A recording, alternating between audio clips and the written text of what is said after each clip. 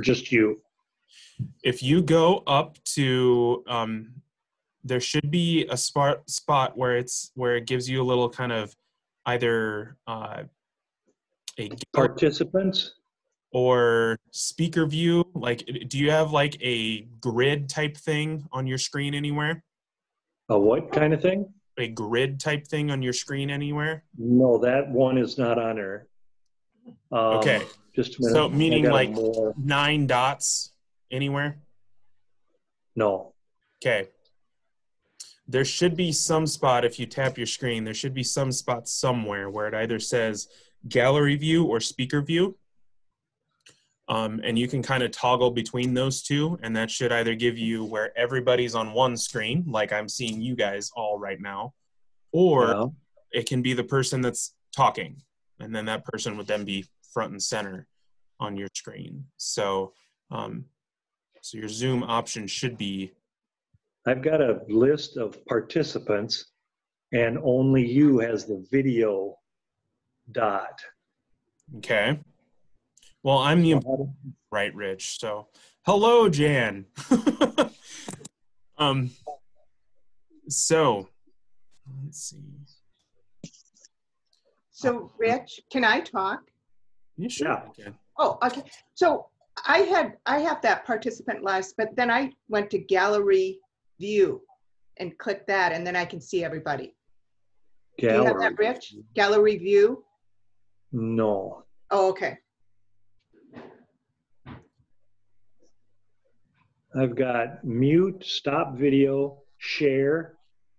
And if you go, is there any at the top of that screen, Rich? No, I've lost it altogether here. Okay, there we go. Do you want to leave this? No, I don't want to leave the meeting. So, okay, across the top. All so that says Rich, across the. when I use my mouse, I have to take my mouse up to the right upper corner, and then you see it with the mouse. I don't know. Oh, I got it. Okay. It was There we go.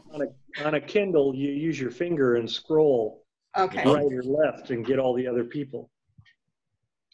There you go. Or just Josh. Like I said, Rich, I'm the important one, you know. Okay. So, so we're going to do a quick highs and lows exercise here. And so you are all aware, I am doing a little recording of this session for some others to be able to partake in some of our discussions afterwards. So lucky you that you get to do that. I'm gonna send that off to Facebook once we have a chance to for it to cycle through and get uploaded and whatnot. It might take a little while for 45 minutes to an hour here, but I want to start off with some simple highs and lows, some a great point in your week and a low point in your week. And I'd like everybody to share if you're willing to. So Paula, I'm going to start with you, and then I'll just kind of go around. So. Okay. I really can't think of any low points. This to me is really no different than what I've been doing since 2011 when I retired, staying at home. The only thing I don't like is having people select my produce from the grocery store when I order online. That would be a low point, I guess.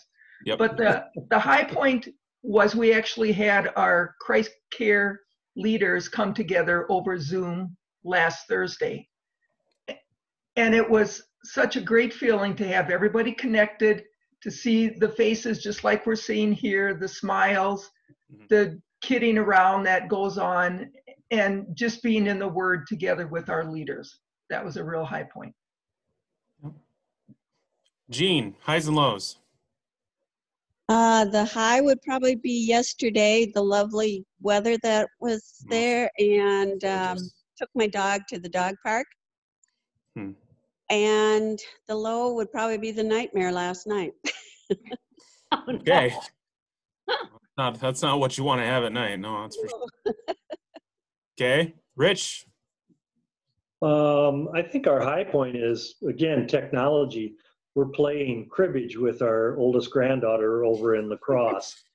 And they're calling us, asking us to play cribbage, which I think is really cool that they're doing that. That's awesome. The low point, I guess, is on the same level. When I can't get something done, I get so frustrated.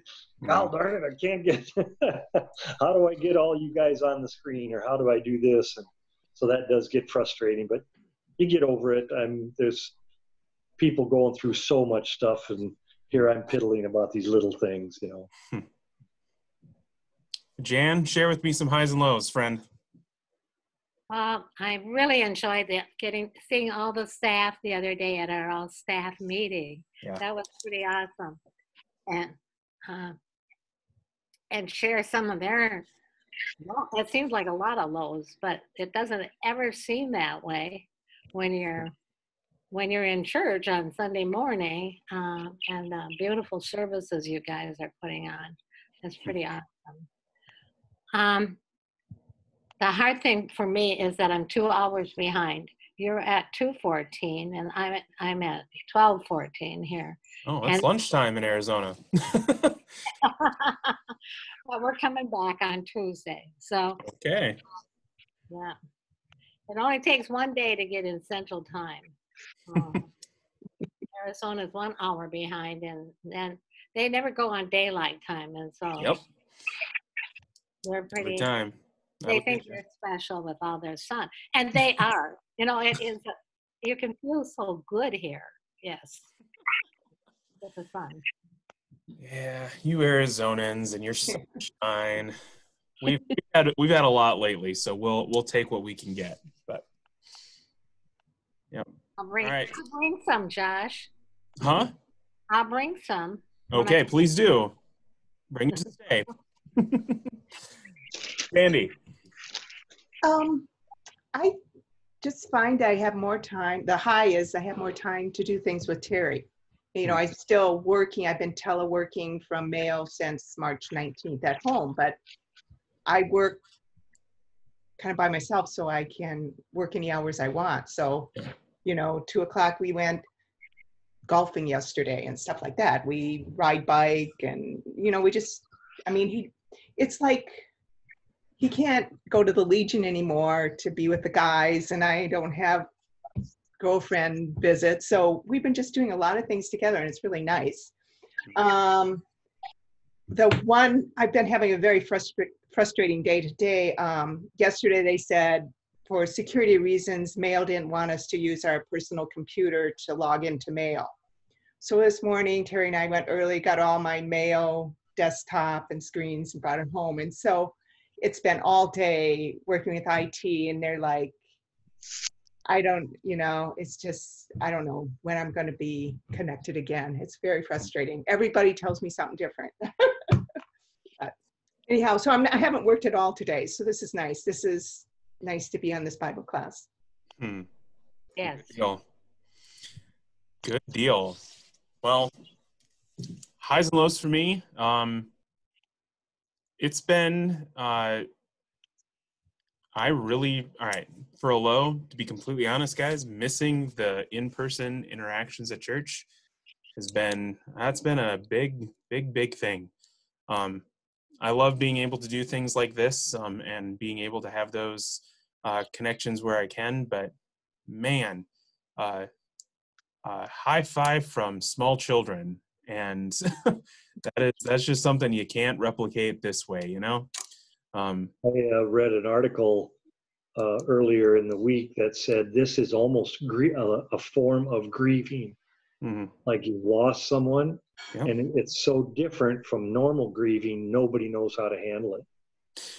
Well, it is. It is very different from a normal set of grief, because grief normally gives you this sense of timeline that, there are some consistent things that you can count on, that the time will heal, right? That these are the consistent things that will help with that. And right now, so much is unknown about, what can be done. So mourning is definitely the right term, and for some people, myself included, there's things I'm mourning. I am extraordinarily blessed to be at this church. and surrounded by such the awesome people that you guys are. Just surrounded in that, it's just such an awesome thing. I've been able to get a lot of other home projects accomplished, which is a fantastic thing, because though my house still feels like an RSE project, it's called off. You know, you have to get your own it's better than it was. So we'll take that.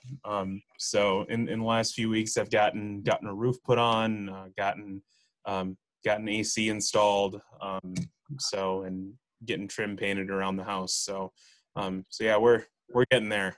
But it looks like we are all on, and we figured out a little bit about Zoom. I wanted to give us a little bit of time before we close, and I have to be done at 3 because that's when we as staff are doing our worship practice. So I have been told by Michael that he is not going to be the one to set up the technology for us today, that the rest of us as staff have got to figure this out. So I'm going to be trying to figure that out. I'm very grateful that April wrote down, the 75-step plan to make sure things happen. You'll need all the time you can get. Yeah. So 3 o'clock is that time frame. But so yeah, grab your Bibles if you have them. And if not, the good news is you may be able, if you've got other technology or screens or whatnot, you may be able to have some things up on different screens. But we're in the book of Ephesians, and we're just going to stick to the first chapter today. If we get to the second chapter, great. But let's kind of chat through some of that. But before we get into reading some of this section from Ephesians here,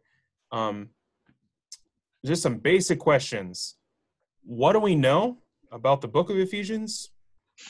Anybody? Paul wrote it. Paul wrote it. There you go. Absolutely. Anything else? Church of Ephesus. It's the church in Ephesus. Anything else? And I heard it might have been like a circular letter, not necessarily directed specifically to the church at Ephesus. Yep. But somebody later on stuck that as the title. Yep. Also, more than likely the case that it wasn't just simply to the direct Ephesians, but kind of the region area. So, what do you know about the city of Ephesus? It was big port city. It was a big deal city during the times of the Roman Empire. It was not a backwater community. Okay, some of the places Paul wrote to were a little bit that way. Church in Philippians, for example, of Philippians. Philippi was kind of a backwater little town. Didn't have a whole lot of,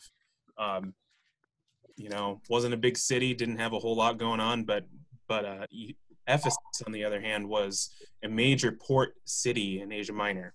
Okay. What do you guys know about Paul during this particular time frame he wrote? He was in house arrest, wasn't he? He was, Gene. So he wrote a few letters while on house arrest, Ephesians being one of them. And the whole tone of the book is slightly different than some of his other ones. You can see even the length and relative brevity of a book compared to when he was writing to the Corinthians, for instance, or to Rome, right? They're very, very different sections of scripture. But yeah, Paul was on house arrest, and that kind of sets our stage a little bit as we're going to get into Ephesians here. So I'm going to read this first section, 1 through 14. And I also do have to apologize if the fire alarms go off. Custom Alarm is here at church. They're doing a little testing of some alarm stuff. So I started this slightly later than I maybe normally would have, because I was going the alarm is literally going off right now. This would be bad first impression. So, but I know they're still here. So just wanted to say that at some point. But from Ephesians chapter 1, Paul, an apostle of Christ Jesus, by the will of God, to the saints in Ephesus, the faithful in Christ Jesus, grace and peace to you from God our Father and our Lord Jesus Christ. Praise be to the God and Father of our Lord Jesus Christ, who has blessed us in the heavenly realms with every spiritual blessing in Christ. For he chose us in him before the creation of the world, to be holy and blameless in his sight. In love, he predestined us to be adopted as his sons through Jesus Christ, in accordance with his pleasure and will, to the praise of his glorious grace, which he has freely given us in the one he loves. In him we have redemption through his blood, the forgiveness of sins, in accordance with the riches of God's grace, that he lavished on us with all wisdom and understanding. And he made known to us the mystery of his will, according to his good pleasure, which he purposed in Christ, to be put into effect when the times will have reached their fulfillment, to bring all things in heaven and on earth together under one head, even Christ. In him we were also chosen, having been predestined, according to the plan of him who works out everything in conformity with the purpose of his will, in order that we, who were the first to hope in Christ, might be for the praise of his glory. And you also were included in Christ when you heard the word of truth, the gospel of your salvation. Having believed, you were marked in him with a seal, the promised Holy Spirit, who is a deposit guaranteeing our inheritance until the redemption of those who are God's possession, to the praise of his glory.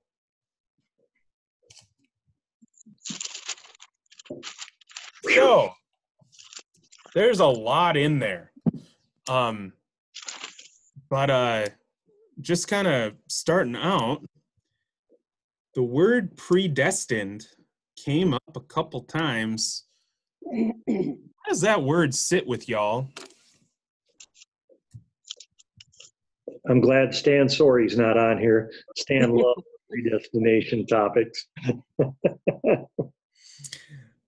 I like to poke the bear on this one because for those, if you don't know, like my faith story here, I was baptized Catholic. I was raised in a Methodist church, and I didn't step foot into an LCMS church until I was right around confirmation time frame. Prior to that point, I had some of those different backgrounds. Well, theologically, we're kind of all over the place in terms of some of that family background. And the word predestined means something different in each one of those contexts, depending on who you're talking to. So just kind of wanted to chat a little bit about that word.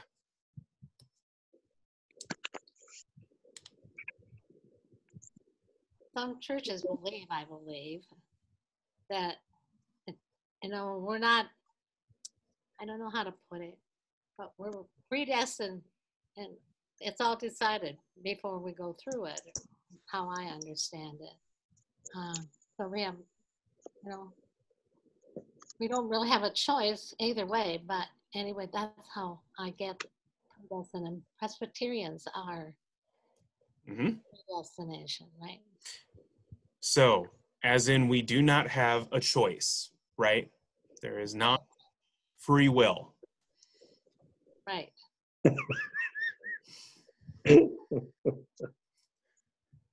Why are you laughing at me, Rich? Well, I heard a story once that it's kind of like being on a ship. God knows how it started. And while we're on that ship, we get to choose free will, whatever we want to do on the ship. But the destination is also already a done deal. And I don't know if that's a good way to explain it or not, but he chose us at the beginning. He knows where we're going at the end. And free will is something we're allowed to do while we're on the ship, while we're traveling. Mm-hmm. But then why do we keep praying so hard for our children that may have drifted? we're supposed to do that. In a way, I wish predestination was true and that we were all chosen, and whatever we're doing now and messing it up, in the end, we'd still go to heaven. But that's spoken as a parent of someone who's not always in church. It's interesting verbiage here. And it's interesting what we bring into the conversation when predestination gets brought up. Because it may be that we hear that word and go, and maybe we bristle. How dare you suggest I do not have free will? Or maybe it makes you go, well, that is a comfort, because then I know that God is in control of this situation and I'm not. I think it depends on your attitude towards it. But I also think that there's some distinctions that need to be made with that word and what that means. Because Jan, you were mentioning, like, in terms of we don't have a choice over, like, not just salvation matters, but you're talking like, I don't have a choice about what school I will attend. I don't have a choice about who I'm going to marry, because that's going to be predestined by God, right? Because people bring that into this conversation in the theological sense. That would be called double predestination. That comes primarily from a Reformed background, if you're familiar with the Reformed Church in America. But that's what they kind of mean by that, is that all those things are decided for you by God in advance. Even as simple things as what you wear and what you eat, that God had a plan for that from the creation of the world, and this is what you will do. Now, is it worth agonizing over a lot of those things? Obviously not, right? The word predestination, I think for most people, has more of a salvation context. Mm-hmm. And that's the one that is the appropriate one to talk through. And now, I don't know if any of you guys are in my class starting in January. I had a class on God's will. We spent a lot of time in this text. And it's not one I necessarily want to spend the next 9 weeks going through, but because that's how long it took to kind of get through this section of what God's will for our lives means for this. Salvation was the primary conversation, and it was good. It was great. But, there's some things that I can try to condense for this part of the conversation. So let me attempt that quick. Anytime predestination is talked about in the New Testament, in particular in Paul's letters, it's really never about the salvation of somebody not happening. Meaning, predestination is never about God has predestined those for hell. Does that make sense? Our brains want to make it an either or. God has predestined people for these two tracks. You've got heaven and you've got hell, and he predestined people for that. Our brains want to make it that way. But scriptures only use predestination for Christians as a comfort. And in times like this, I hope that that's a comfort, right? That you're not physically in a church building, y'all. Therefore, your salvation is in jeopardy. That's obviously not the case. But when we as Christians take these sections of scripture any other way, that's where things get a little bit dicey. Our theology gets a little whacked, and we start then accusing people, not accusing, but giving people this sense of dread that God, from this beginning, before birth, for you people who don't know Jesus, then, well, That's your lot in life. So that's where that becomes dangerous in terms of that word. So, Josh, when I read through Ephesians, I guess my takeaway, Paul talking to those Christians at Ephesus, right? They're from the Jewish. Are they from the Jewish, or are they a combination of? This one would actually be quite a combination. There was Okay. a very significant population of Jews here in Ephesus. It's where a good chunk of them landed after they dispersed after the exile, but it was still very multicultural here in this city. So Okay. And, to talk about the children of Israel, how, right, they were God's chosen people. Can you imagine now that you're a Gentile and you're hearing that, hey, it's not just for them. We're included in this salvation at the very end. That would blow your mind. And it probably blew the minds of the Jewish people, thinking all along we're it. Yeah. Yeah. Wait, this is about somebody else? No. Yeah. Only about me. Yep. There's the word mystery there about God's will in verse 9. He made known to us the mystery of his will according to his good pleasure, which he purposed in Christ. Now, as you look around the world right now, there's a whole lot of mystery about God's will. At least it's for me. As I look around, it's not like I've got this like, wow, God's really up to this right now. I know that God is working through all this, and I'm sure you guys can sense at least some of that and see some ways that God is. But that doesn't mean that I'm like all aboard the, what God is doing train. And I think I don't think I'm the only one necessarily with that, trying to figure out exactly like, okay, God, what are you doing? Now, the good news in all of that is that I can be comfortable with that word mystery. But I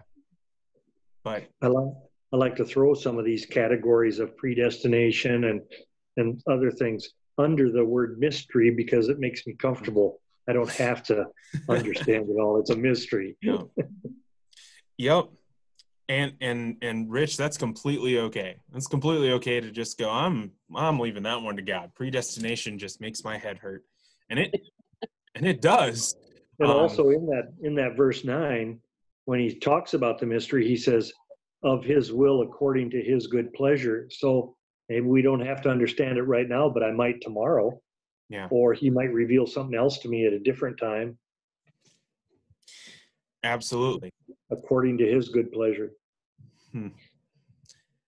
Now, I feel like you God's will is often better hindsight, right? Yes. I mean, it's a lot easier to look back, have some perspective, and go, oh, that's what God was up to. Instead of in the moment. Sometimes it's just impossible to actually have a comfort level with what God is up to. So, Sandy, you were saying something. I think I cut you off. Well, I was thinking of that mystery too. You go, well, God is at work, but we don't know exactly what the purpose is. And I've been feeling like with my Pablo class, I had like a WeChat, and and I had a group that was coming pretty consistently since January. We're in WeChat, and so on Easter, I kind of, all the ones that have been baptized, I write back in China, and they've even called me from China, making sure I had masks and all this. But in my class for Easter, I, put in where you could do the video of the church service, and I heard comments back, and that was April 12th. And then last weekend, it was the 19th, and I put, just remind you, here it is on the 19th, and I haven't heard a word. And I just feel like, like I don't know, maybe they all went back. I don't know, but it just really is, I'm feeling like it is a mystery of what is God doing with our ministry at Pablo. It's just really, concerning. I know. Just, Yep. I don't know. It's really has me anxious, I guess. Yep. There's a lot of that going around. Yeah. It has me anxious as a youth director, trying to figure out things along this line too. Our RSC has been canceled for this year. Our Chicago mission trip for our high school youth has been canceled for this year. I'll be telling the kids this Sunday about those things. So we're still in the process of sharing that information. But in terms of what that what impact that kind of makes in terms of kids' lives, I know what that means. Been a part of that with them and walked that road with them. And I'm going, okay, God, you just took away this thing. And this is an awesome thing. So why? Now, I've said why to God many times in my life. I'm sure this isn't the first time. If you're asking God, why COVID? Why is the world shutting down? Why is all of this changed the way it has? I mean, the good news in all of this is that we can entrust our whys to God. He's a lot bigger than all of that, and can give us when we don't know the why. He's a big God, and he can take your anger too. So I've heard from so the people that I'm working with by phone, of course, that God warned us this was going to happen, and so I agree with them, but not exactly sure what that would mean. But that God warned us this might happen. Tell me more about that, Jan. What do you mean? well, I get from them that we've been warned by the events around here. Now, I really don't know what her background is. It could be a fundamentalist church or something, but all these tornadoes and all this, and now the germ warfare in a way is so. But as a church nurse, we don't delve into that as much as just supporting them where Mm-hmm. they're coming from. So I don't know what that means, but yeah, exactly to her. But I think she means that we knew that if we didn't follow God's will, our country or our world would be in danger. Is what I got from our short discussion. Yeah.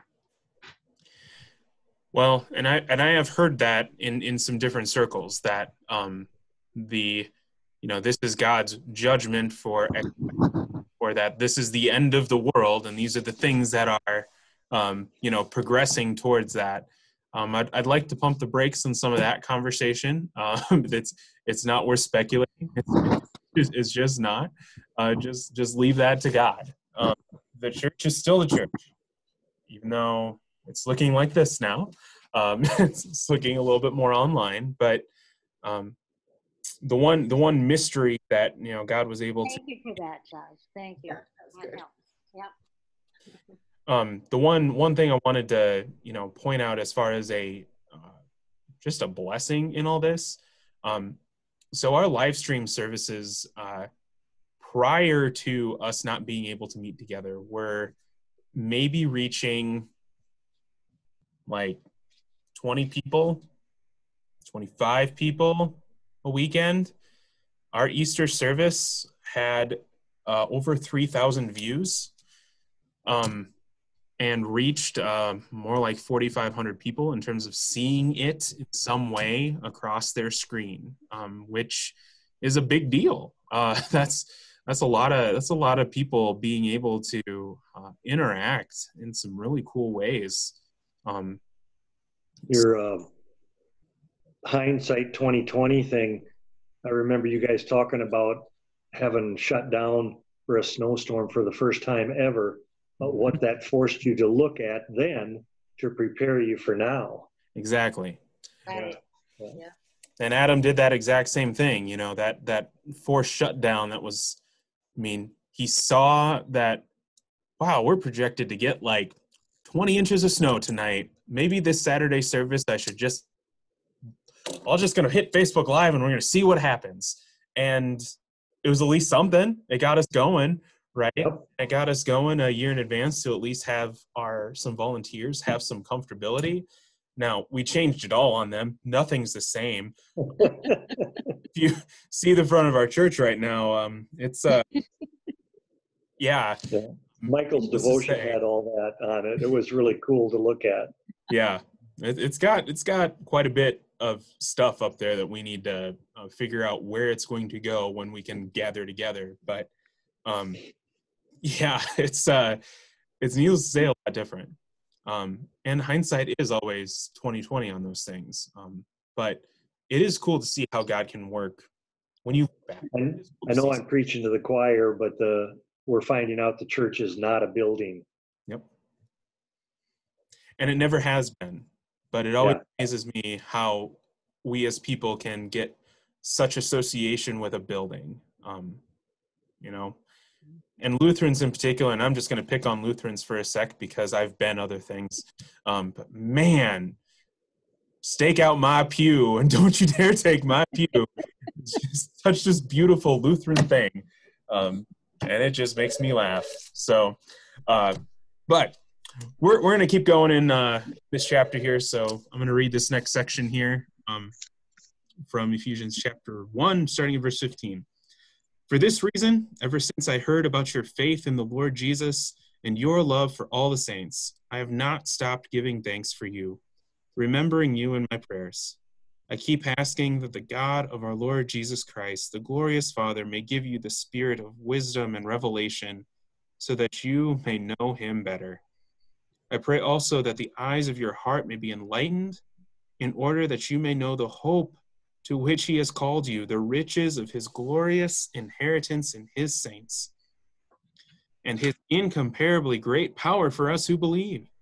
That power is like the working of his mighty strength, which he exerted in Christ when he raised him from the dead, and seated him at the right hand of the heavenly realms, far above all rule and authority, power and dominion, and every title that can be given, not only in the present age, but in the one to come.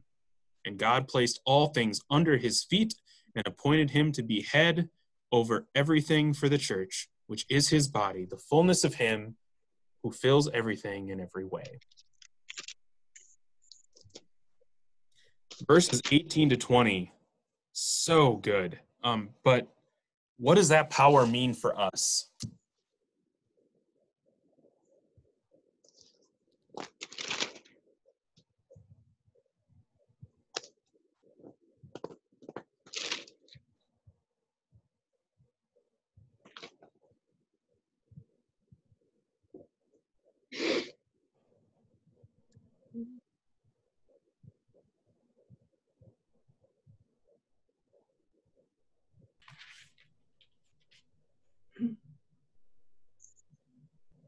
That's really the core of our belief, right?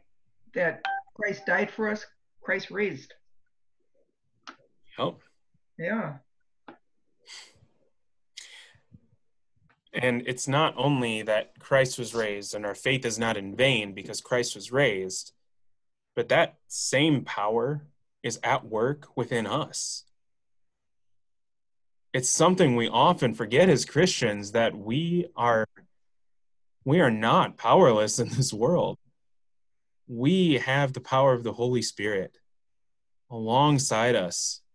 We're going to be celebrating Pentecost here on May 31st, and it's such a good thing for us to remember the work of the Holy Spirit, holy cow, in our lives, and that power that is there for us. It is just a fantastic thing.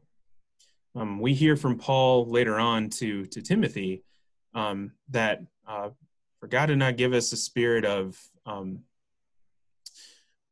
timidity, but of power. And I'm summarizing that because it's not coming to me as it should, because the scripture is just not on the tip of my tongue with that one. But you guys understand that, like, as we go through our lives, it's easy to look at the things around us, the world around us, the situations that we've been put in, and go, well, can't do nothing about that. And it's not worth worrying about. I'm not saying that, but what I'm saying is to give it to God. So we have the power of the Holy Spirit with us, and our prayers are effective and do great things. That doesn't mean that God answers our prayers the way we want them to all the time. I think you guys know that. But that we have power in our prayer.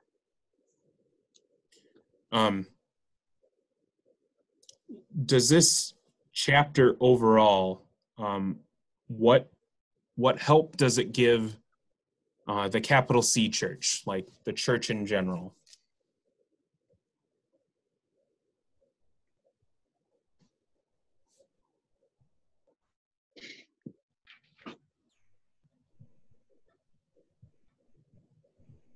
I think it's a message of encouragement. Mm-hmm. It's having the power of the Holy Spirit in us, because Jesus dwells in us, and that instead of being afraid of what might happen, we can turn this over to God and kind of free ourselves from that anxiety, worrying that what do we need to do, but instead in prayer, kind of confessing our faith in Jesus, that God is in control. Yeah. God being in control is something that can be a comfort for Christians and a huge stumbling block to those who do not believe. So my recommendation is that using a phrase like that is not the world's best outreach message at a time like this in particular, where people are looking in their world and going, what's happening? So much has changed. I'm scared. What do I do?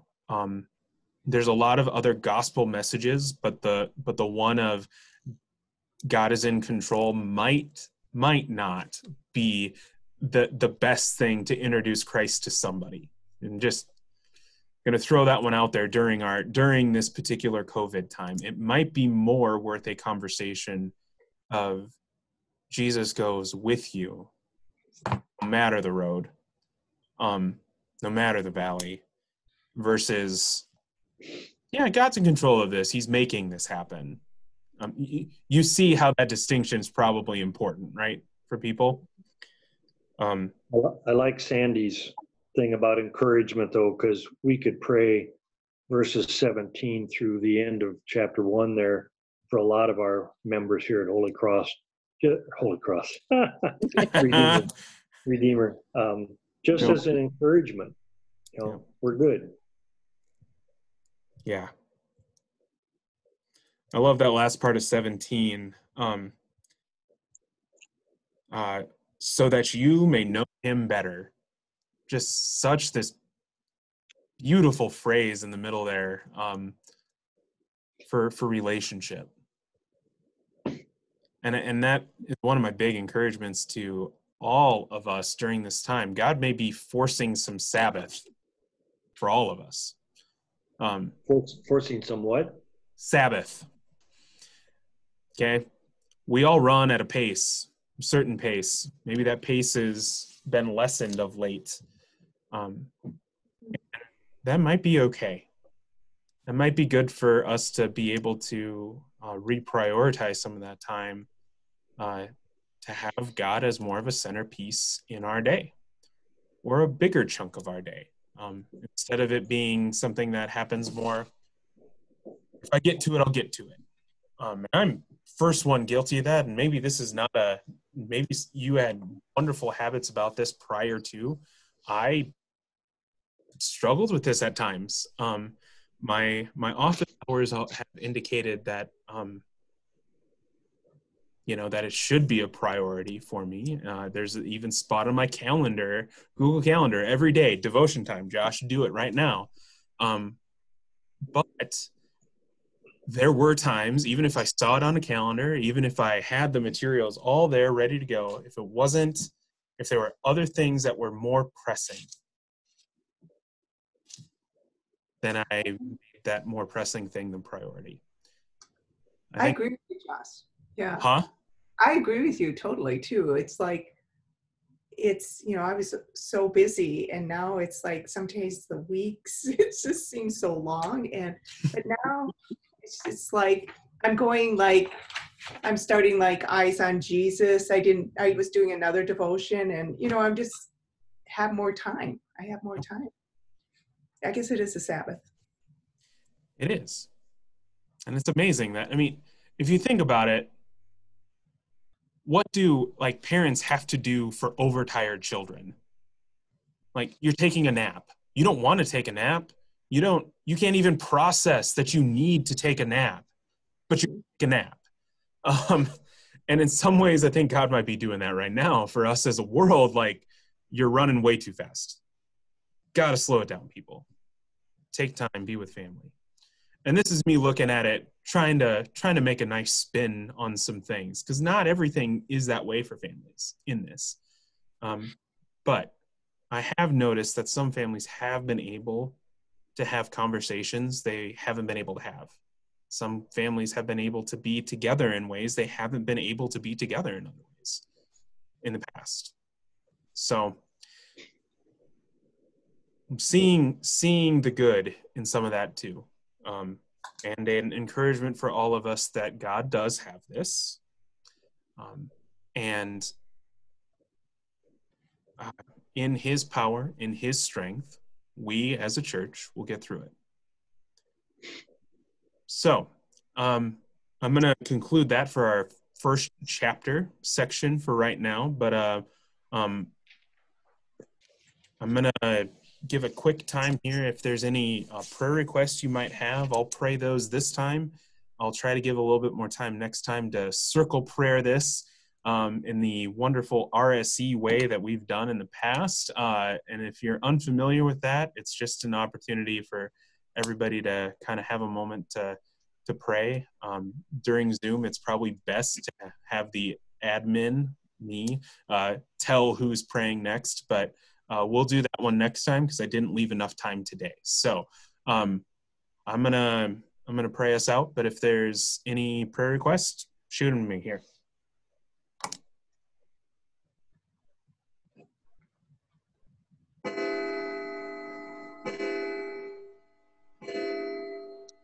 Nice.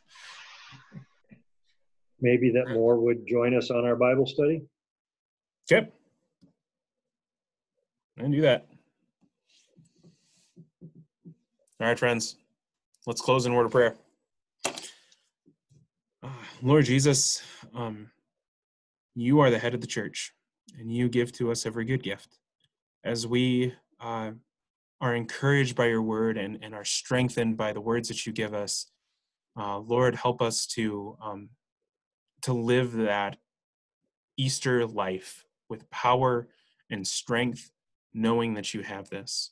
Lord, we ask that others might join this conversation. We ask that others would be, that our family believers all together, Lord, would make your word a priority, that they would focus on you.